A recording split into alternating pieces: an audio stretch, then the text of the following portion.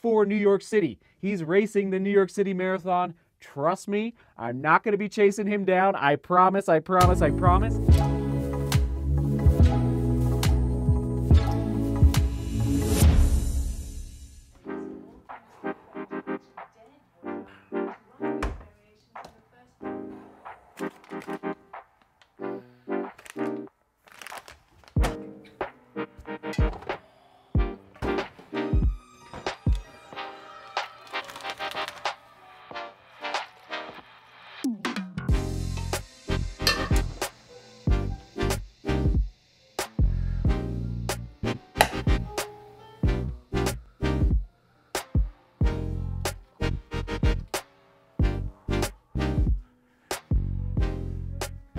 There it is. There it is. Chicken noodle soup.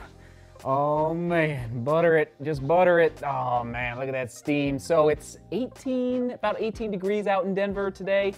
What is going on? What is going on? I know I talk a lot about the weather right now, but this is abnormal for Denver. So I don't want to get sick before New York City. And yes, I'm going to reveal my race strategy for the race in, when you're watching this, let's see, Thursday, Friday, 4 days from now, it's happening. It's about to go down. But I just got to say, the Facebook group, which I promoted in yesterday's vlog, it's going to be fun, everybody. We already have 2 posts for the New York City Marathon, 2 posts for running injuries, 1 post for the Boston qualifier goals, half marathon training post. So basically, again, the DeMoor Global Running Facebook group, it's all about going a little deeper into topics about running and topics that come up on this YouTube channel. So far, so good. Already well over 500 members of the group, and again, it's linked down below in the description. It's fun, and patience. If you do post and I don't get to it immediately, just, I'll get to it eventually. But again, I want to keep it on point to running topics, just so we really hone in on the goodness there. So it's going well. All right, I'm going to put back some chicken noodle soup again, just trying to put the goodness into the body, and then we'll get into the race strategy here in a little bit. Oh man, all right, shall we do this? Shall we do this once again? New York City Marathon 2019, there it is, race strategy, and yes, once again, another contest. But before we dive in, real quick, an update on the location for the group run on Saturday. We're not meeting at the Tavern on the Green in Central Park. We're meeting at the Delacorte Theater in Central Park. There it is on your screen. Look at that title. Type it into your phone. You will find it. Yeah, we had to move it because there's a 5K race happening near the Tavern on the Green. Plus, the finish for the New York City Marathon is right around there. So it's just going to be kind of crazy at the Tavern on the Green. And we are meeting at 10 a.m. Eastern Time, Saturday, Delacorte Theater, Central Park. Cannot wait. And yes, I will bring the banner. We'll get some pictures. It's going to be a good time. Okay, question of the day. What will be my finishing time for the 2019 New York City Marathon? That's right. The winner who guesses it right on to the second will win a free pair of running shoes from me. But nobody won from Amsterdam. I went back and looked at all the comments. Nobody got it. Somebody was 2 seconds off. Very close, but you got to be right down to the second. And yes, what I'm about to share about my race strategy for the next 5 to 10 minutes will help with your guess, okay? So hear me out here. First of all, though, before diving into the strategy for New York, let's just review what happened in Amsterdam. So the gun goes off in Amsterdam. It's a beautiful morning, beautiful weather. My first marathon ever. I've done 50Ks, 50 milers, 100 milers. I've attempted a 100 miler, didn't finish, but this was my first road marathon. So a little bit of inexperience played out in my debut marathon. Absolutely, I'm calling a spade a spade. So I was in a pack of about 20 runners at the 1 mile mark, 1.5 mile mark, and even I think approaching the 2 mile mark. I was glancing at my watch. The watch was saying about 5:20 to 5:25 a mile. And I didn't freak out, but I was like, is this fast enough? I need to run. So the goal was to run under 5:18 a mile pace in order to qualify for the Olympic trials, which 5:18 a mile gives you a 2 hour and 19 minute finish for the marathon. So I made the decision to move up from that pack to the next pack, which, yes, Michael, and I know I'm butchering his name, but Michael Butter was in that pack, a pace setter, who, crazy enough, was using that effort in Amsterdam as a tune-up for New York City. He's racing the New York City Marathon. Trust me, I'm not going to be chasing him down. I promise, I promise, I promise. But he's got a 2:09:58 marathon PR to his name. So he's a very accomplished runner. I think he has some records even, some Dutch road racing records. Anyway, so I caught up to them and they pulled me through, very grateful, they pulled me through a 3-minute PR for the half marathon in a marathon race. So we came through the halfway point at 1:06:53, which was basically 2 minutes to 2 minutes and 30 seconds too fast for that 2-hour and 19-minute mark. You know, if you just round up to, let's say, 1:07 for the half marathon mark in Amsterdam, if you just do the math, 1:07 times 2 is actually, wait a minute, is 2:14. So I would, no, yeah, it was 2:14. So yeah, it put me 2 to 3 minutes ahead of where I needed to be, basically. Sorry, I just got a little distracted. So from Amsterdam, from that 1:06:53, which honestly, I did not feel like I was running too fast. In retrospect, I was. But I felt pretty controlled and I felt comfortable. But sure enough, like, it caught up to me about 4 miles later. Yeah, about 4 to 5 miles later at mile 18, where I really hit the wall. So the question becomes, for the New York City Marathon, will I attempt to chase down 2 hours and 19 minutes once again? That's the question, right? That is the question.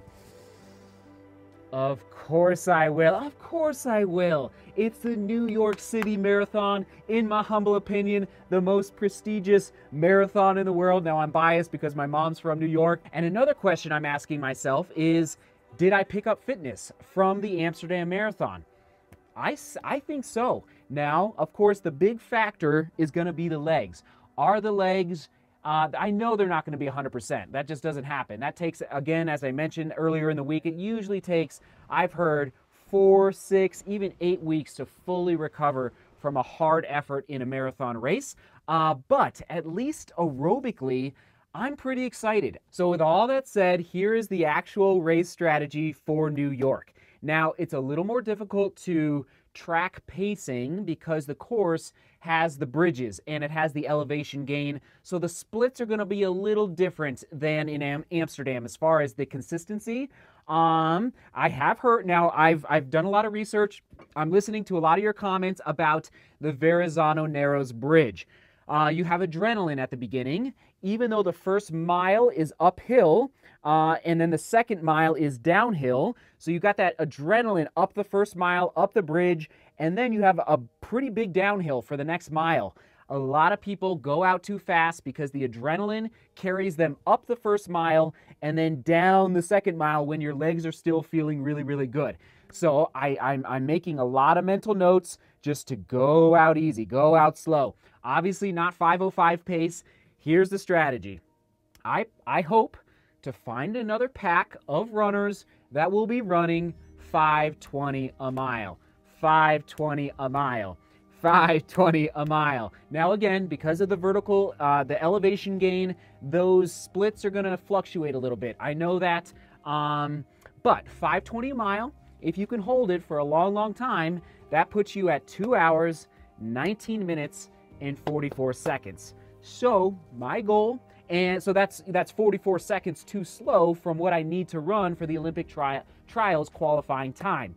But if I can run 5:20s for as long as possible, just clipping them off, and maybe, maybe I run a 5:30 on one of the later, let's say at the Queensboro Bridge, which I think is around mile 15. I'll double check. Let's say it's a 5:30 or a 5:40. I'm not gonna freak out. That's what happened in Amsterdam. I just, I got a little nervous when I saw 5:20, 5:25 on my watch.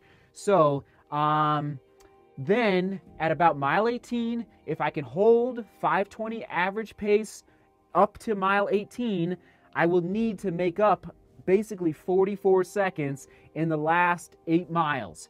And if I'm in that position, you better believe I'm gonna go for it. Now, again, just have to listen to the legs. And tomorrow I'm gonna talk about my racing kit, which is gonna change a little bit from Amsterdam. So come back tomorrow. I'll fill you in on the game plan for the racing kit, which, yes, will impact, it has the potential to impact my time as well. So 5:20 a mile, I want to find a pack, and I've heard, and maybe some of you can chime in down in the comments, I've heard that the ability to find a pack of runners running 5:20 a mile is going to be pretty, like, there's a lot of people that, okay, a lot of people, but there's going to be quite a few runners that are attempting to break 2 hours and 20 minutes in their marathon, because it's very competitive. The citizens race, the sub-elite marathon runners that are not quite the elites, there's a big pack of them.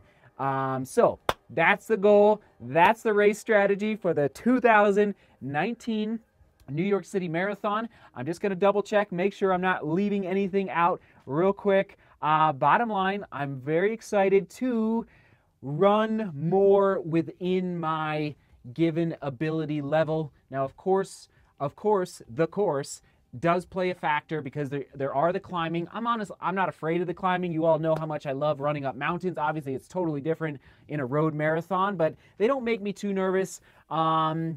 I guess, I do need to be a little prepared for the downhill, especially later in the race, and I'm not going to kill my quads on the backside of the Verrazano Narrows Bridge. I'm just going to be relaxed and not let the adrenaline get to me, because you've got the New York City skyline, you've got the crowds, so I'm just going to chill out, and 5:20s, 5:20s, 5:20s, and yes, tomorrow I will tell you the shoes I will be racing in. All right, I love you all. We're gonna call it there. I know it was a simple vlog, just kind of talking out this strategy. I really hope somebody guesses my exact time for New York City. If it's 2 hours and 18 minutes and 59 seconds, that would be good. That would be a good thing. But we shall see. I'm going to give it a go. And at the end of the day, I'm racing for my mom, and that is what is most important for this 2019 NYC race. So, all right, I love you guys. Thanks for being here. Thanks for watching. We're going to toss it back, yes, to the Amsterdam Marathon vlog on the right, and on the left, we'll toss it back to the beginning of this training block, which really started after the Pikes Peak ascent. So you can see the full journey back there. All right, love you all. Seek beauty, work hard, and love each other. See you tomorrow.